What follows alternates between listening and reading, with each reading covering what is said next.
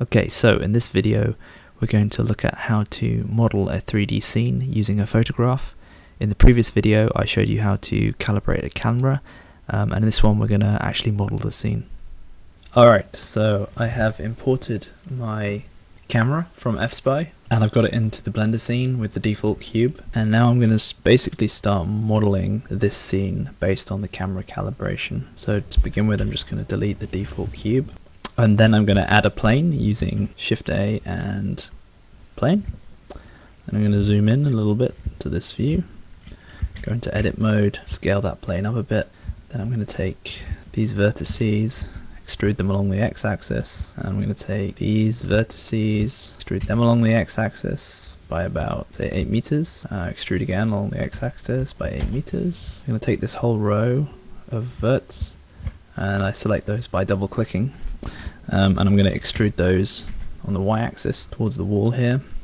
Now the geometry is starting to cover the image, so I'm going to select my camera and I'm going to change the image display to in front as opposed to behind, and that way we'll be able to see the image at the same time as the geometry. I'm just going to move those vertices back to there again. I'm going to double click on this edge now and just extrude right to the edge of the platform here, and then I'm going to press E to extrude again, and then Z to constrain the extrusion, and I'm going to extrude downwards by 1 meter, and then I'm going to extrude again on the y-axis right into the edge of the train tracks here, and that's going to give me the sort of width of the rail, the bed for the rails. And so I'm going to double click and select this edge loop, and I'm going to move it so that it's in line with this corner here. And a great way to move an edge loop is just to press G and then G again. That will slide the vertices as an edge loop as a whole, and then you can press Shift to constrain the movement as well. And then I'm going to push this one,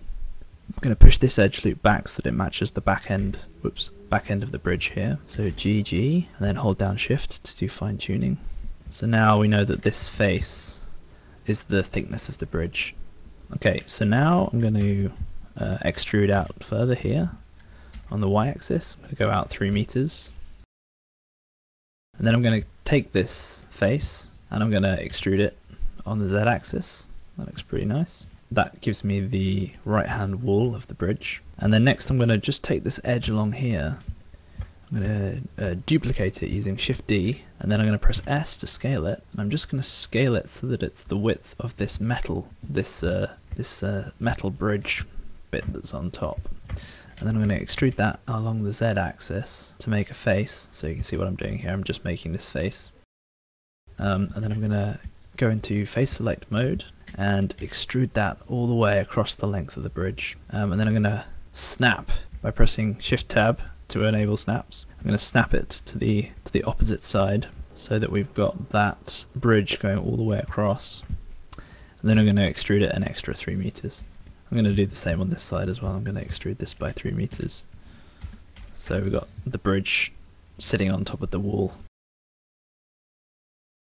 Then I'm going to take this edge here, extrude this out by 3 meters again, and then select the face that I've created, and then I want to extrude that to the same height as this wall on the other side, although I think actually it goes higher, so maybe I just want to extrude it as high as it can go. Take that up to there. There's this other box thing on top, and I'm going to recreate that just by duplicating this plane that's on top of the metal section of the bridge.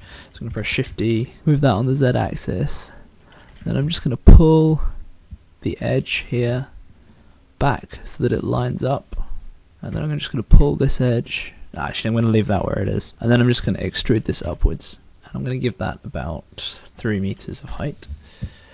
So we've got this kind of, so what I just did there is I just duplicated this face, scaled it down, and then raised it up a little bit to make that little boxy bit on top. Now let's carry on with the platform, extend it a little bit further. So I've just double clicked here to select the edge loop at the end. I'm going to extrude that on the x-axis by 8 meters, and you can see that it's starting to go off out of line with the edge of the platform. That's because the track is curving round, so I'm just going to grab that on the y-axis, shift it very slightly, and then extrude it again on the x-axis with another another 7 meters, And then I'm going to grab that on the y-axis again and just match the curve of the platform as it goes out into the distance there. And then I'm going to quickly model this little bank here. So I'm just going to select these edges, extrude them on the y-axis by 1.5 meters, and then pull them up by another 1.5, maybe 1.3 meters, and then just try and simulate that fence as well. So just extrude up another 1.5 meters, and then I should have something resembling that bit of detail there. And then this section here, I'm just going to select that edge and press V to separate the geometry from the cube on the side. I'm going to press V, and then I'm just going to right click to cancel the operation, but now it's loose. And I'm going to do the same for here as well, because this, if I move this edge, you can see it's connected. I'm just going to press V just to rip it, and then right click to cancel the operation. So now we should have like quite a nice piece of geometry that is indicative of the photograph. So just going to go to the view display here and turn on cavity shading, just so I can see a little bit more detail.